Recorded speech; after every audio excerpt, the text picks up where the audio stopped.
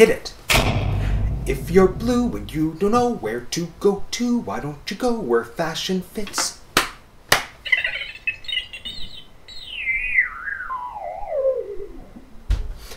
Different types who wear a day coat, pant with stripes, and cutaway coat, perfect fits.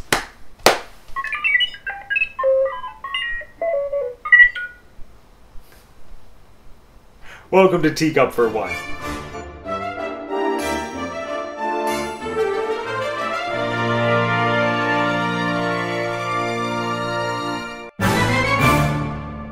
Set a give? My name is Matt and I have 2 degrees. Well, we've watched Frankenstein. We've watched Bride of Frankenstein. So of course the only film that makes sense to follow would be Son of Frankenstein. But bleep that, I want a comedy. So for today, we are talking about the 1974 Mel Brooks classic, Young Frankenstein, starring Gene Wilder. It's pronounced Frankenstein. This is widely considered to be one of the funniest films of all time. The AFI, American Film Institute, actually ranked it as number 13 of their 100 years, 100 laughs list or series or whatever. And over time, I've slowly begun to appreciate how funny this movie actually is. My first introduction to Mel Brooks was through Spaceballs, and that's like a totally different brand of humor. It's much more over the top. There's a lot of references and in-jokes to other movies and other franchises, and the comedy in Young Frankenstein is a lot subtler. It still has the Mel Brooks zaniness, but it's a lot more understated. And I think a lot of that might actually have to do with Gene Wilder, because I noticed that Gene Wilder actually has a writing credit. And I read that Gene Wilder actually had to veto Mel Brooks doing one of his usual cameo appearances because that wasn't in keeping with the style of humor that they were going for with this movie. Yeah, so I don't want to say that the comedy in Young Frankenstein is more thought out or necessarily better or more intellectual or anything than in the other Mel Brooks films, but they definitely had a vision with Young Frankenstein, and they stuck with it.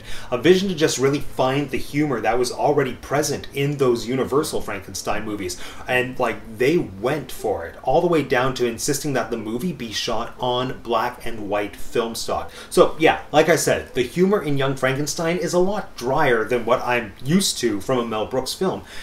But it is so much funnier when you go into it with Frankenstein and Bride of Frankenstein just fresh in your mind. So today, I want to look at the top 5 funniest moments in Young Frankenstein when you understand the references. Now, just to clarify, these are just the top 5 funniest moments when you get the references, not the top 5 funniest parts of the film, because we already know what those are. What knockers? Oh. But thank you, Doctor.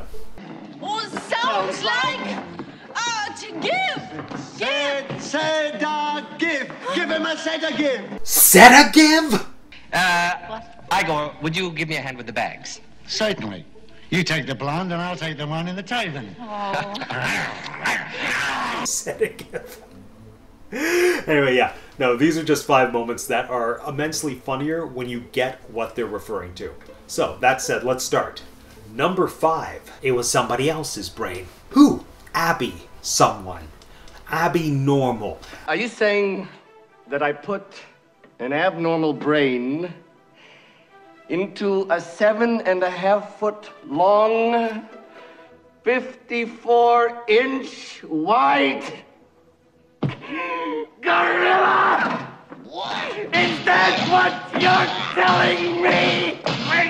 Okay, it could actually just be because I saw Young Frankenstein before I saw the Universal Studios Frankenstein, but the whole brain sequence overall to me is just hilarious. The fact that there's a brain labeled abnormal brain, don't use this one, is just not too far off from what actually happens in the Universal Studios Frankenstein, but you're allowed to laugh at this one.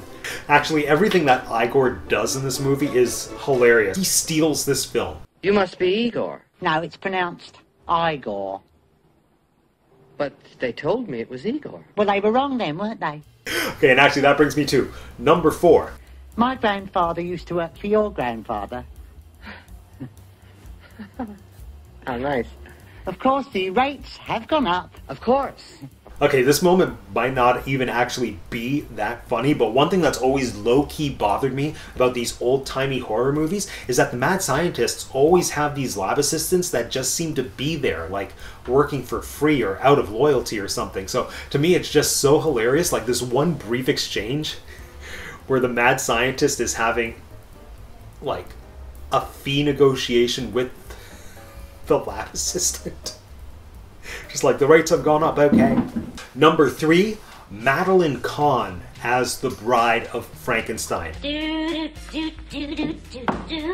So, Madeline Kahn's character Elizabeth eventually falls for the monster, and then like they get married and everything, and the hairstyle is very clearly, like 100%, a takeoff on Elsa Lanchester's hair in Bride of Frankenstein. But what I really love is the added detail that on their wedding night, part of her foreplay is just hissing at him.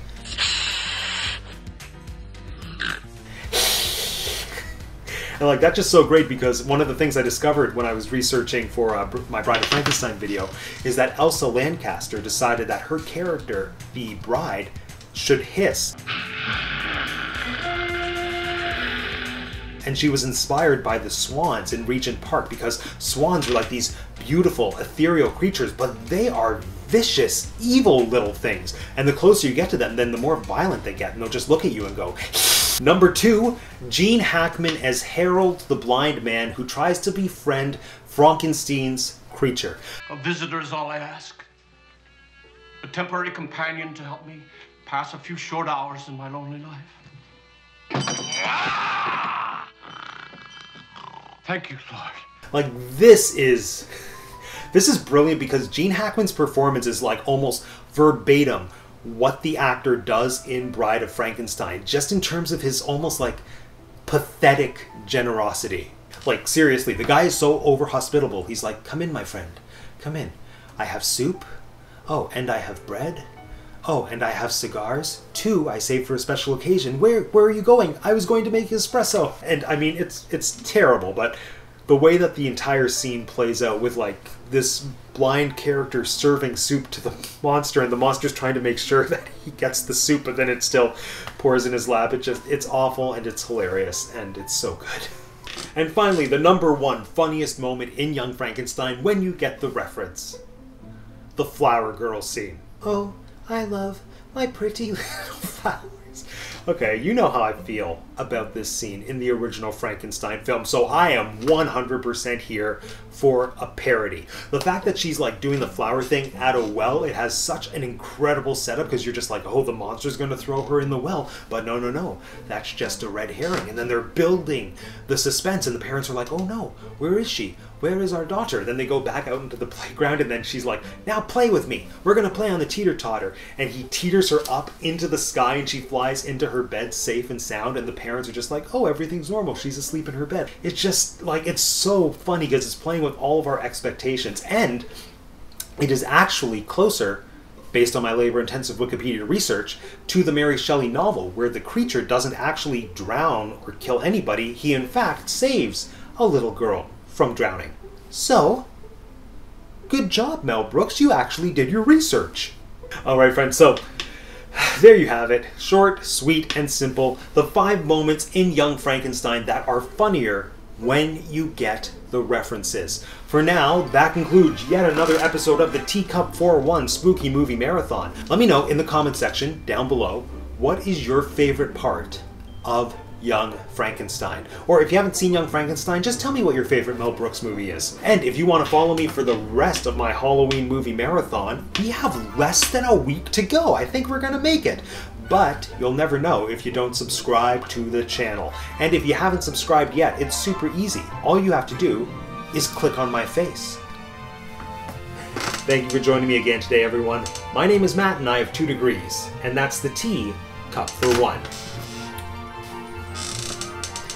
Oh, I love my pretty little flower.